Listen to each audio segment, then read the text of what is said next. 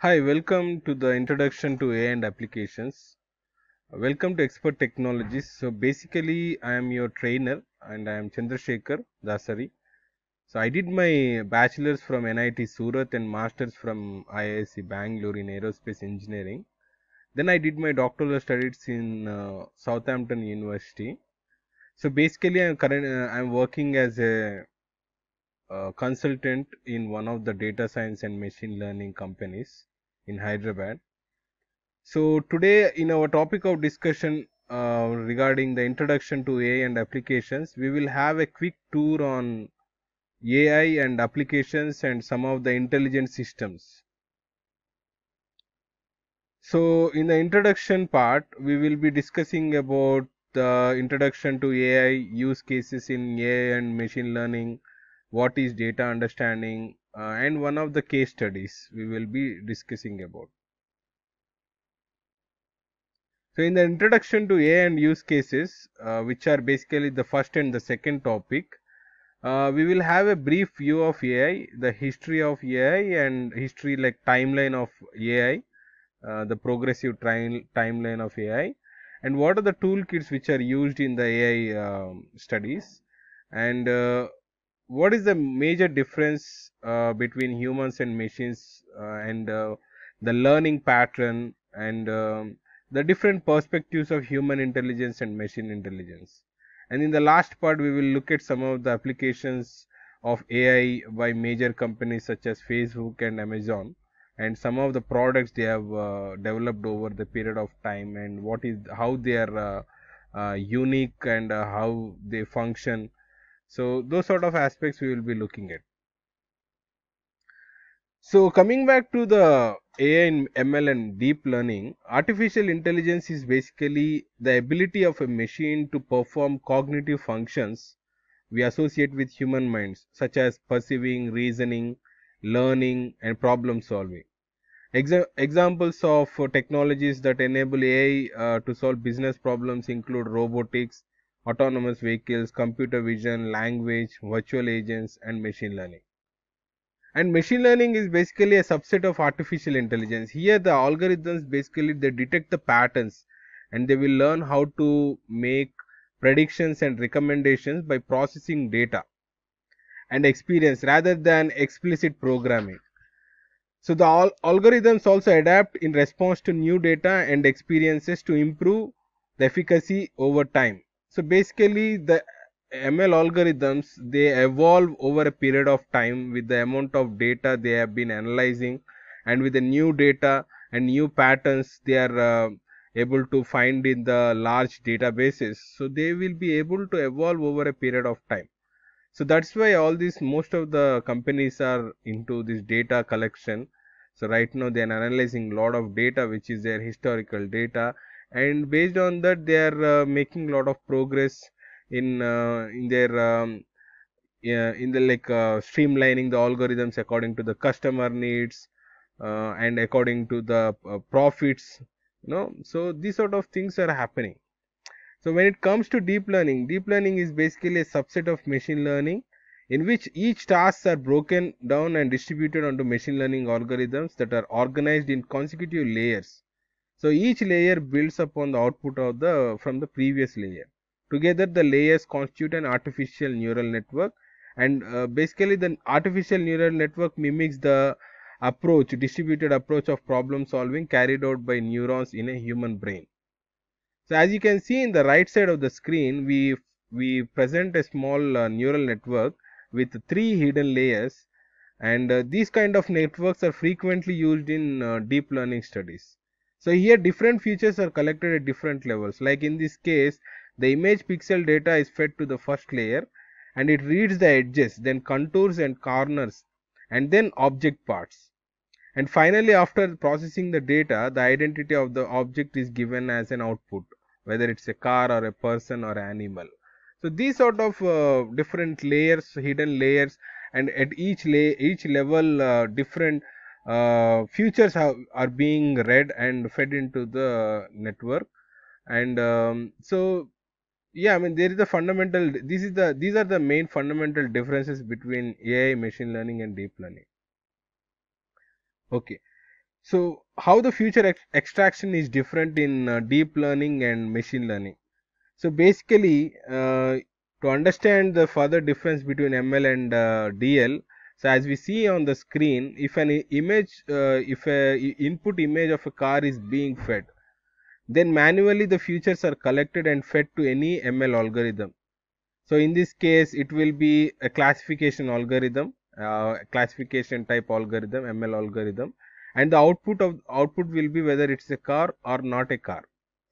But whereas in deep learning, the feature extraction as well as classification is done in tandem by feeding the input to deep learning neural network, and the output is given as car or not. So in machine learning, basically human intervention is needed for the future extraction, and human intervention is needed for specifying which algorithm should be used, and so these sort of details should be fed into the system rather than in deep learning. So everything is automatically taken into account, and we will be getting the output whether it's a car or not a car. So by the end of this module, AI module, we will be able to confidently say how it is being done and what are the different processes and how the things are different when it comes to machine learning and deep learning. So these aspects we will be having a very close view. So before thinking of that far, we let us have some brief view on the machine learning capabilities. Some of the machine learning capabilities, machine learning or AI capabilities are face recognition, spam filter, customer segmentation, recommendation system, house price estimation, identifying handwritten characters, fraud detection, loan application. So most of the progress of the recent, most of the recent progress in machine learning involves mapping from a set of inputs to set of outputs, which is like basically proposed by two pioneers, Tom Mitchell and Michael Jordan. So basically, what is saying, it means is, so most of the machine learning algorithm, it's all based on the amount of input data and the output which we are seeking for. So in the case of face recognition, we want to know who the person on this photo is. When it comes to spam filter, a lot of machine learning algorithms, um, like some of the machine learning algorithms, they will be able to segregate whether it's a spam or not a spam. So one can personalize the emails also. And industry, they may receive a lot of emails. So the algorithm should be able to identify which is a spam email and which is not a spam email, because it should be done with a lot of accuracy, because sometimes if it detects a mail which is not a spam, which is a genuine mail, so they might lose the business. So in this way, the algorithm should be very effective in dealing with this like spam filter, providing the spam filter. Customer segmentation. So this is one of the major area in which, the customers are being segregated into different types, different levels, based on psychographic analysis, or based on the spending patterns, based on how much time they come to the retail store. So this is done across different fields, like in airlines or in retail industry or in banking industry. So across this sector, the customers are being segregated into different genres, and they are being targeted whenever we want to endorse a new product. So since they are already customers for us, so they generally provide these advertisements, specific advertisements to them. So this is how they do the business, and not only on this one. So if genuinely, if a person want, if any person want to apply for a loan, so like they will be collecting lot of information about the customers, and they will be segregating them according to how much income level they are, how much they can get so not only in banking sector, it can also be in the retail industry, where they collect the data about the customer, how much time the customer comes, what is the spending pattern of the customer, and how much frequency of visits they have been performing. So this sort of analysis will help us to increase the sales and increase to endorse new products based on the customer needs.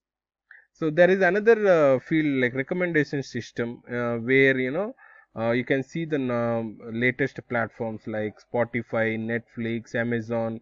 Flipkart.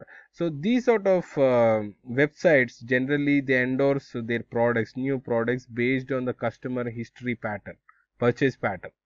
So basically, if someone is interested in buying shoes, so and they already bought a couple of shoes in the previous, so they will be endorsing this product to them through whether through email or through like whenever they visit the customer visit the website, they will be suggesting. So this sort of recommendation system helps us helps them to endorse the product based on the needs of the customer. House price estimation, which is basically there are a lot of companies right now which are actually into this real estate machine learning using machine learning for real estate. So where these algorithms they will be able to identify the right house at right price, and they will be able to endorse this house for the consumers. So basically there will be lot of houses on the market, so we never know what is the right price of the house. So if someone wants to buy a house, the price might be changing for a house which is nearby um, to the nearest metro station, and it will be the same way, it will be very far away. I mean, as the house is far away from the commute, it will be having a different price, and based on the number of bathrooms, based on the number of area of the house, and number of the bedrooms in the house, so all these things matters when it comes to house price estimation, and based on the area in which the house is located. So how one can take into account all this information and can guess with the right price, and they can project this price to the consumer. So how they can do that with a very short span of time. So this is where machine learning comes into picture, and machine learning algorithms will be able to segregate, and they will be able to help the consumer to make right decisions. And we know the fraud detection in the bank transactions there, so there will be a lot of fishy transactions which are going on.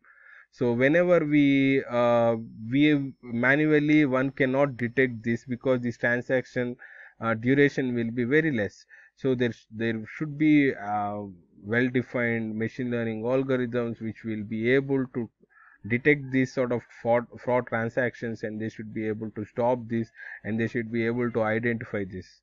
And there is another thing like loan application, in which there will be a lot of people who will be applying for a loan. For per day there will be getting a lot of loan applications. So a company can't take manually a lot of time to process all these applications. So the loan application time and loan application process, it should be instantaneous, and it can't be manually feasible as earlier it used to happen.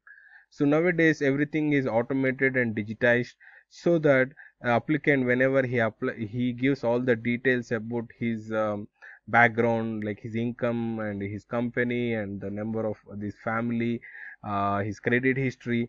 So all this information, it will be right away processed by the banks, and they will be able to give the feedback whether it is accepted or rejected. So this is only possible because of the machine learning algorithms, because they will be able to fetch the data from different bureaus, and they will be able to analyze, and they will be able to give recommendations for the bank whether it should be accepted or rejected.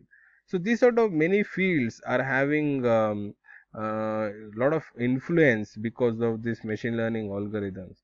So there is another field like identifying handwritten characters, like optimal character recognition, where a lot of documents which are like handwritten, or bank documents, or legal documents which are there available. So everything people wants to digitize them. So there are a lot of complexities involved, because not much of the documents will be in English or any popular language, but in the own local language also there might be some documents. So in order to digitize them, how you will recognize the characters, and the characters might be looking like the similarity, there will be a similar characters, but it is very hard to recognize those characters. So there are a lot of complexities involved. So how we can design the algorithm so that they will be able to identify these characters, and they will be able to digitize these documents which are available. So these sort of complexities are involved in that. And so this is where ML truly shines, and it has a lot of applications. So this is a brief timeline in artificial intelligence. So around 1950, Alan Turing he proposes this Turing test for intelligence, and Rosenblatt he designs the first neural network. In 1952, Arthur Samuel wrote the first computer learning algorithm. John McCarthy actually coined the term artificial intelligence in 1955. So in 1966, we can see a failure of a machine translation. In 1987, there is a collapse of the Lisp machine market. And in 1973, there is a reduction of funding in the UK in response to the Lighthill report. And DARPA in US also cuts back funding for AI research. And DARPA's frustration with the speech understanding research program at CMU, like 1975, abandonment of so there is a lot of apprehension towards this AI research, and there is not much funding. So you can see 1988 also there is a cancellation of new spending on AI. In 1990, the expert systems reaching the bottom. So people started automating the systems, like writing a rule based explicit programming for the systems, but rather than very little work is done in AI research, where people people are not much interested in using this machine intelligence, like machine intelligence, incorporating the machine intelligence into the humans. So in 2000, so early stages of 2000, like 2005, 2003 to 2005. So there is a first paper on computer vision, and because of some research which happened in vision, so people started understanding what is the importance of AI.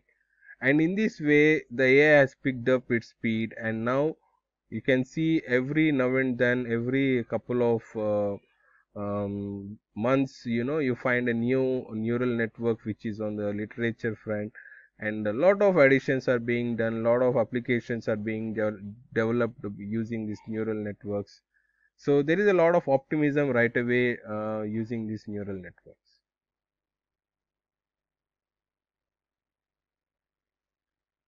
So what is the main reason for the AI, like the advancements in the AI? So there are three main reasons. One is advances in algorithms, the other one is computing power and the data.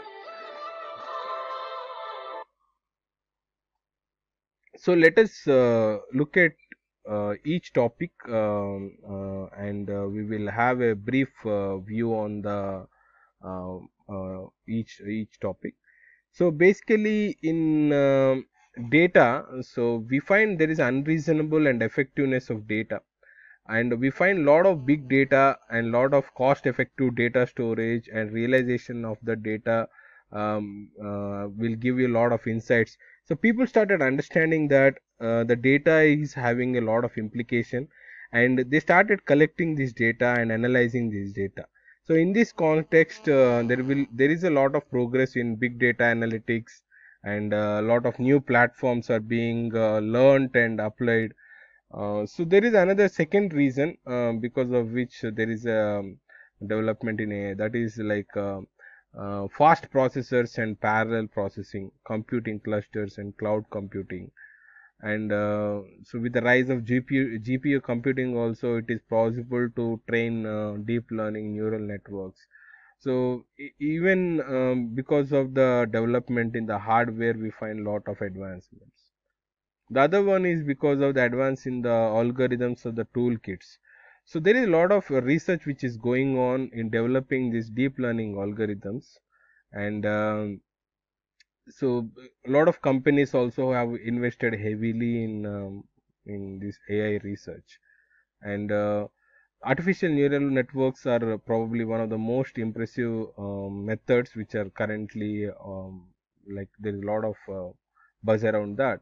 And these highly optimized libraries are used, and these most of them are open source libraries like NumPy, TensorFlow, Keras, scikit-learn. So a lot of these libraries, Python libraries which are available, and so some of them are really helpful in developing your own neural network, and you can work through them. So because of this open source libraries and advancement in algorithms, so a lot of research is also being done in artificial intelligence. So what are the toolkits which are used? So these are the famous toolkits commonly used by most of the users in AI. TensorFlow, Keras, Theano, PyTorch, MXNet, Caffe, Chainer, Caffe2, Torch. So each having its own usage and its own specific application. So as you see, in TensorFlow is basically the most popular deep learning framework today, and it is used by Gmail, Uber, Airbnb, Nvidia, and a lot of other brands. Keras is a machine learning framework, and it has a lot of data and deep learning. It is the most minimalist approach to using TensorFlow, Theano, or CNTK, and it has high level Keras shell. Theano supports computational optimizations and compilations. Its Python package is built for computational graphs. So PyTorch framework was developed for Facebook services, but it is used for its own tasks by companies like Twitter and Salesforce. So MXNet is a highly scalable deep learning tool that can be used on wide variety of devices. MXNet growth is likely boosted by becoming an Apache project. So you can see a lot of these tools which are being used. So these are like in the project framework when you are using MX, like a lot of interface between these platforms. So in Caffe, we find fast implementation of neural networks in C++, and mainly it is focused on computer vision applications. So as you can see, each having its own usage and own importance and own specific application. So if someone wants to use it as a general purpose software for understanding the neural networks and applying them, one can go for TensorFlow. If someone wants to do a very high level research or high level development of the neural networks, they can use PyTorch. So in this way, there is a lot of progress in lot of knowledge about these toolkits, which is needed before using them. Okay. So another thing is, so you can see you can see from the screen, there is um, a percentage of users of different toolkits based on the learning curve, speed of development, size and passion of community, number of papers implemented in framework, likelihood of long-term growth and stability, ecosystem of tooling. So basically, almost all the tools are used, and there is a very distinctive difference in the number of users, and so the reason is basically it's not because one tool is better than the other. Only the thing is, as I said earlier, based on the generality or the application of your problem, so one uses the this sort of deep learning toolkits. So you can see TensorFlow is commonly used. So next comes Keras, PyTorch, and Caffe, and Theano, MXNet, and the Fast AI, Caffe2, deep learning for. So these toolkits are also important, and they are having their own advantage, but these are only worked by the users who are developing or using for certain specific applications. So yeah, so it depends on the audience who are using and why they are using. It's for just for learning purpose or just for learning on the basic academic projects. One can easily follow a TensorFlow, and they can also do a deep learning project in the TensorFlow. But it depends on the individual, what why they are using that and what is the purpose for that. There are another reason for the advancements in AI, that is because of the data which is available at hand. So we find data mainly through application generated data, user generated data, machine generated data.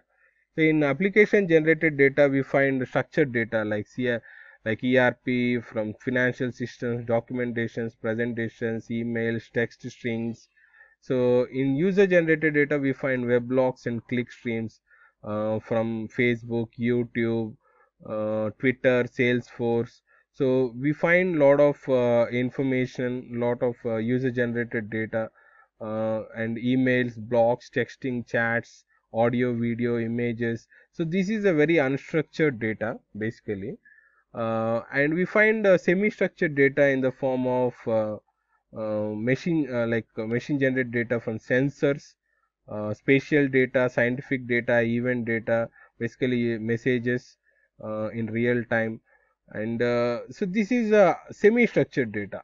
So we find data in all sorts of formats, whether it's a structured data in the form of data coming from the financial systems, where we have proper tables and records, or we find unstructured data where we have lot of emails, lot of weblogs and click streams, social textual data, audio and video data, we have images.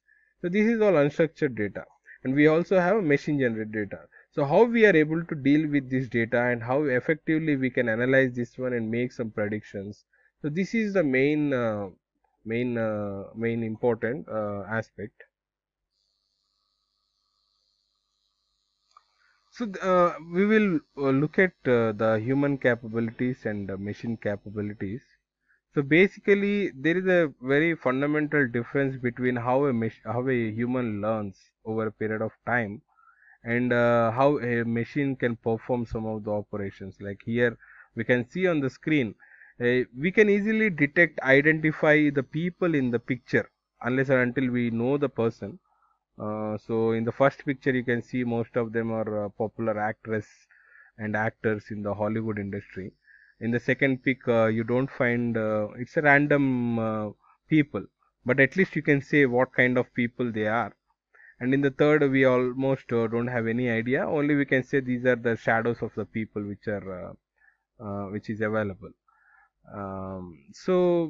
But when it comes to the other in the second column, you can see calculate if a human if we give this task of performing the summation of a large sets of numbers, it's very difficult for him to do this operation. It will take a couple of minutes or hours based on the intelligence of the human. So here it is a simple summation. If you make it as a multiplication, it is even more difficult. But the same task, if it is given to the machine, a machine performs this task much more easily and in a very short span of time. But when this is the same task of identifying the people is given to the machine, it can't do that. So why it can't do that? Because it doesn't have any clue. It doesn't have information how to read this data, how to read this image, what sort of information is there in the image, how it can identify this information. So there is a lot of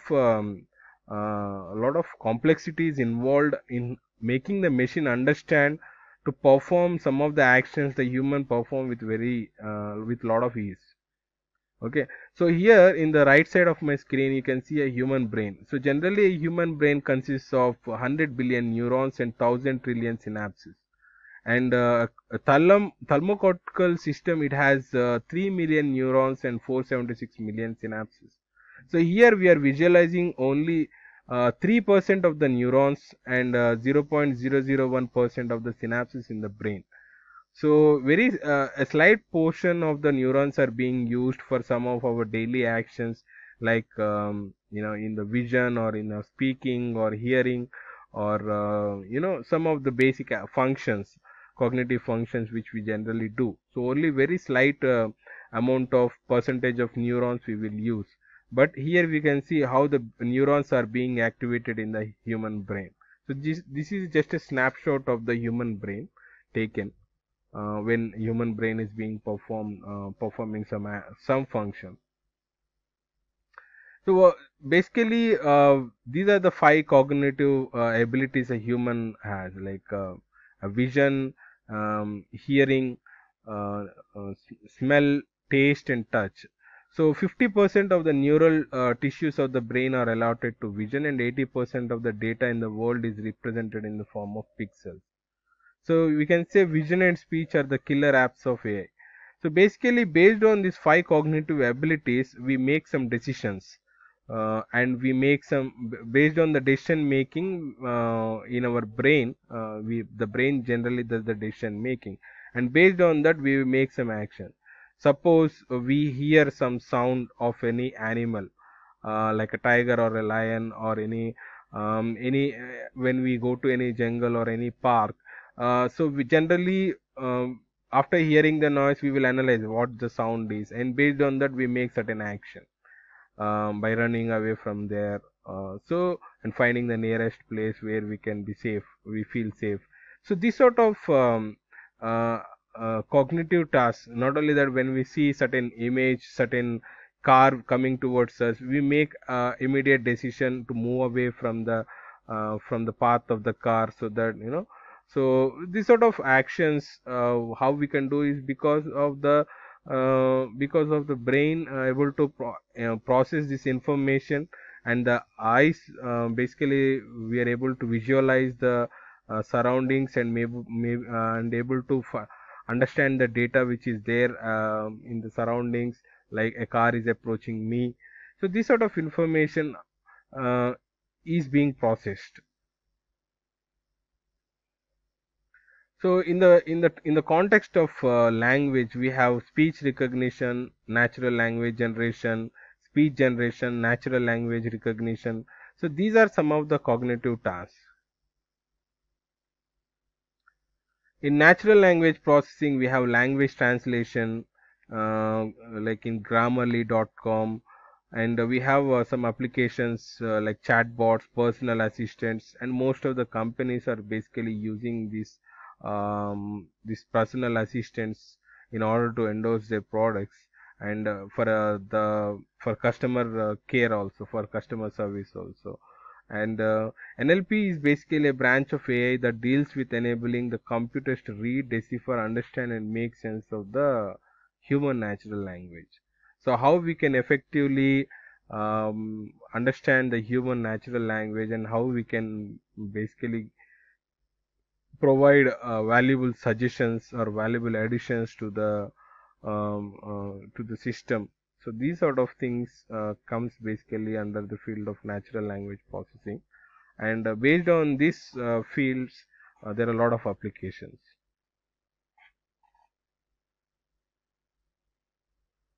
And we find some of the NLP applications like chatbots, machine translation, spam blocking, detecting the emotion, information extraction, question answering. So we have a lot of application apps which are being developed in this context.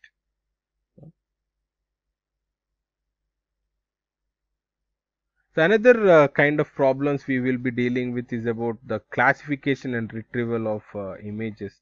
So in classification, as you can see on the screen, so the algorithms which we are developing, which we will be developing, they should be able to classify the images, and it should be able to provide the information about the image, and so these sort of operations are being done in this field, like vision. Another type of problem which we will be dealing with will be object detection and segmentation, where you can see the environment is being segmented in different categories like building, humans, bicycle. So in the bottom picture, you can see how in vision three different ways we will be looking at classification of the images as a person, sheep, and dog, or detection, object detection, and segmentation of the environment. So these sort of operations are being done in the vision field.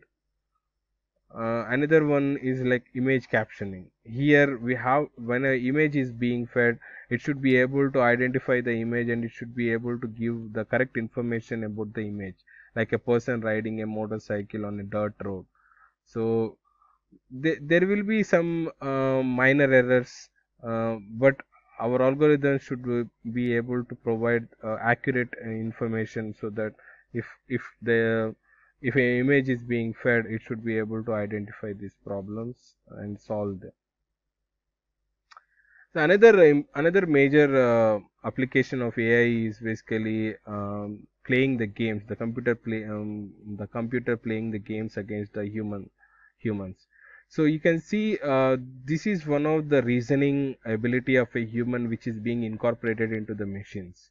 And earlier it was far away approach for us for humans to even think about like machines is able to defeat a chess champion, because we can never it's impossible to understand how it is possible, because we humans, as humans, we think we are far more superior when it comes to machines. But people started understanding how we can apply this reasoning, human reasoning, into our machines, and we can make the machines more smarter. And fields like reinforcement learning and deep reinforcement learning, Q learning. So these fields actually help the machines to learn much faster, and they can process much faster, analyze the moves much faster. So you can see AlphaGo, developed by DeepMind. It has bet Lee Sedol in this Go, the game of Go, which is a Chinese checker game, very old Chinese checker game. And so it's a very phenomenal feat, because it's impossible to understand the amount of process which happens every second, every move. And in the third, so you can see the computer has won against the world chess champion Garry Kasparov in 1997. So this is another tremendous feat by Deep Blue. So there is a lot of progress which is done in the form of incorporating the reasoning into the machines. So the major application of AI right now is in the functioning of the self-driving cars. So you can see there are a lot of challenges also involved. So as a car moves, it should be able to dynamically understand the environment. It should be dynamically able to segregate the environment and make conscious decisions. So it's quite complex in order to understand. So a lot of fields are involved along with this one. So what do you mean by intelligent? So how we can judge whether the AI is intelligent? And what do you say when we speak that someone is intelligent? So there are two important things we always look for: whether it is well informed, and another one is whether it makes any good judgment. So in both cases, we can see it's not up to the mark, but there are some edge cases. As you can see on the screen, there is a Google self-driving car crashing into a bus, and we can say that it's not a well informed but and not sound in judgment. But there is a lot of data is being collected and a lot of improvements are being done. So it's still work in progress. We can't discard the AI application of self-driving car, but a lot of research should be done, a lot of work should be done, and people are able to overcome these troubles. So some of the major applications of AI research are by Facebook and Amazon. So in Facebook has invested a lot of money into this AI research. So they have two main products like Facebook Deep Face and Facebook Deep Text. So in Facebook Deep Face, it's a basically a facial recognition system, and it identifies human faces in digital images, and it is trained with 4 million Facebook images.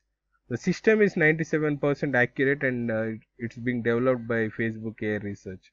So as you can see, there is a lot of progress in AI research in when it comes to Facebook, and they should. It's very important application also, because a lot of people do follow Facebook, and it's very. I mean, it should be very genuine. The images which are being uploaded, and yeah. And another one is the Facebook Deep Text, where the deep learning based text understanding engine understands the content like several thousand posts per second, and it's spanning over 20 different languages. So we find it's a very important application also, because whenever we find a text based on the Facebook text, a lot of influences, social media or a political media, so a lot of influences can be drawn from a Facebook post. So one should be the platform should be able to analyze this text, and they should be able to say whether it's the sensitive or non-sensitive, and so these sort of things are required in a longer time in order to make conscious decisions for a smooth running of a society. So the another one is by Amazon. It's called Amazon Go. So where the Amazon technology helps the store in order to make intelligent decisions. Like it can identify what product has been taken, when it has been removed or added, and how it can be replaced, or like when it has to be replaced, and so based on the vision, weight, and the stock location data to make best guess of what items can be added or removed. And some of the sensors like weight sensors will be able to detect the weight of the items removed or added, and this data is basically fed into the AI system.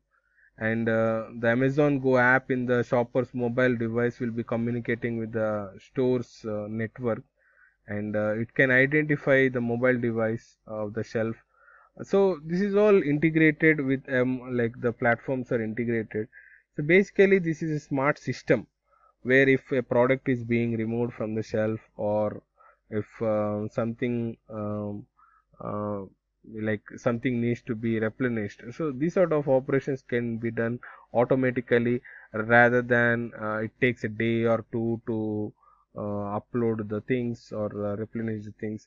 So in this way they can enhance the customer service, customer satisfaction, and they can improve their products based on like how much, what are the products which are being sold on a frequent basis, and what are the products which are need to be